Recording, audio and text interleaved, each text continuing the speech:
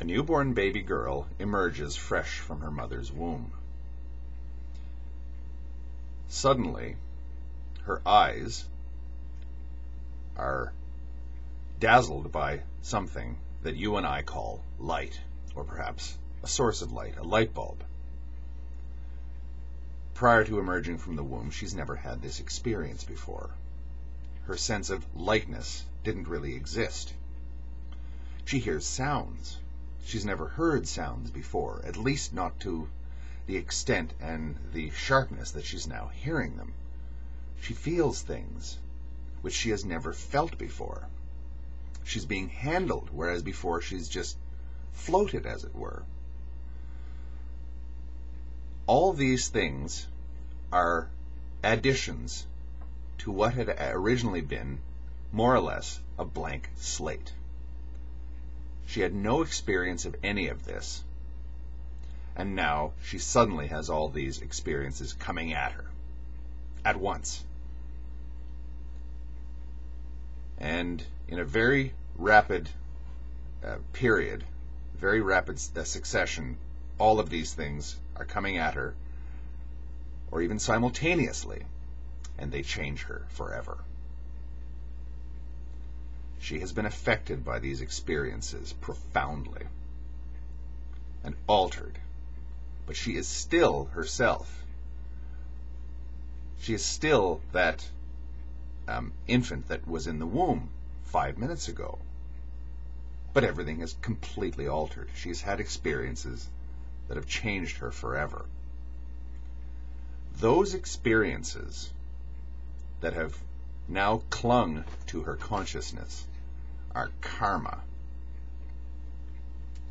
Any experience that you ever have in any way, shape, or form, even a non-experience, i.e. a dream or an idea that you read in a book, has its effect on you. It clings to your soul. It clings to who you are, and it affects you. That's karma. In the West, I think that karma is terribly misunderstood. A lot of people in the West believe that it's some sort of metaphysical version of the golden rule. If you do good to other people, good things will happen to you. It's far more complex and far more enormous, immense a concept than that. Karma is essentially everything other than human consciousness.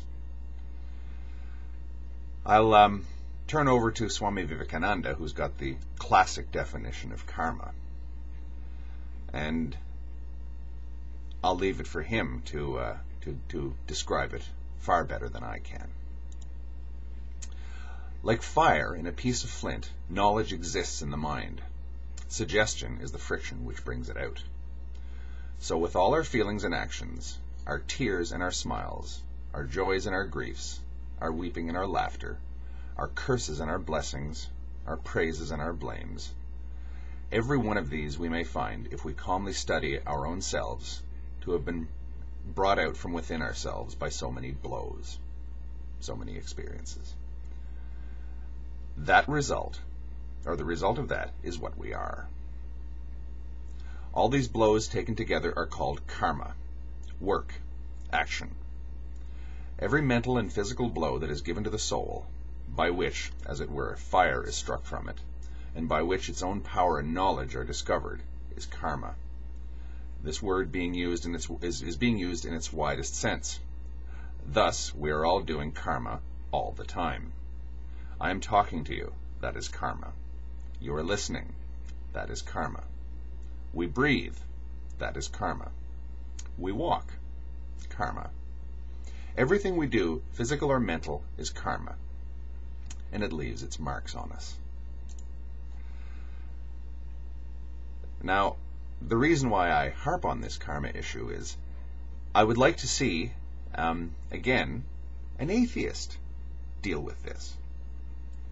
I would like to see an atheist deal with this central tenet of all the Indic religions.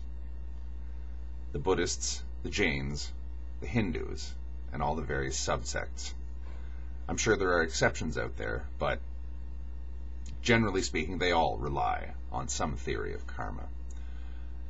Some of them go to extreme, i.e. the Jains, who say that karma is the physical universe. It's actually real. It's actually material. But they all do agree that it's something that is other than consciousness itself. It's separate. But it somehow clings to us, or somehow we cling to it. And there is a relationship between consciousness and karma. And exploring that relationship is one of the central themes or tenets or goals of Hinduism or any of the Indic faiths. Let's see you debunk that one, Mr. Dawkins. Thank you.